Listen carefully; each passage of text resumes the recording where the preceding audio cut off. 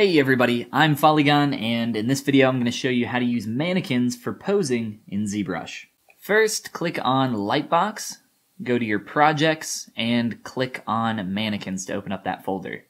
In here there's a variety of mannequins to choose from, but I'll just be using the mannequin human female. Double click on that to open up that project.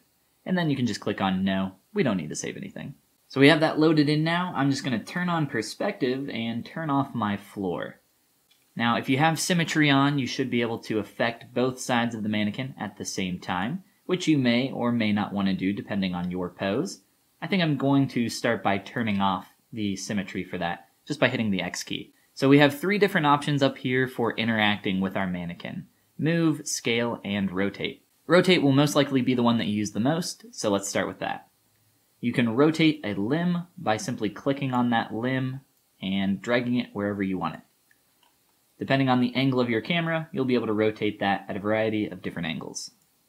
By clicking on one of these spheres, you can click and rotate that sphere around, and by clicking and holding, you can rotate the orientation at which that sphere rotates. That's really about it, but there's a lot of variety of rotations that you can make here to change your pose very quickly. But let's go ahead and look at a few of our other options so that we can start getting into those. Next up is scale, which is pretty self-explanatory. Clicking on a limb, you can scale that up, or by clicking on a sphere, you can scale up the limbs surrounding that sphere. Lastly, let's look at move. Move works somewhat similar to rotate in a lot of instances. It doesn't go fully down the chain, and it also allows you to click and drag any of these Z-spheres around. Those are the basics, and they should get you started and headed in a good direction. So let's start with rotate and start posing up our mannequin into something nice. Using only rotate, I'm going to start moving some of my limbs into position, and I think I'm going to go for a similar pose to the statue of David.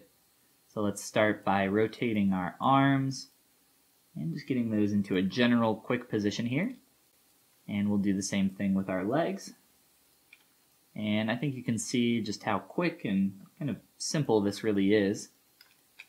And we can test out a variety of different poses this way.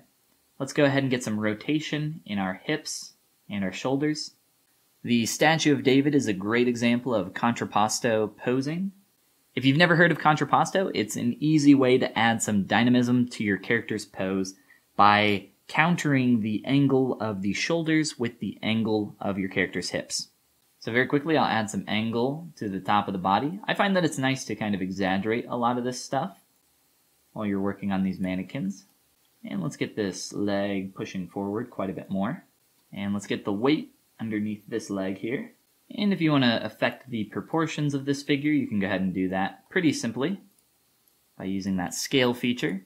So if you want to beef up the arms, I think I'm more focused on just capturing the life of this pose, so we won't do that quite yet.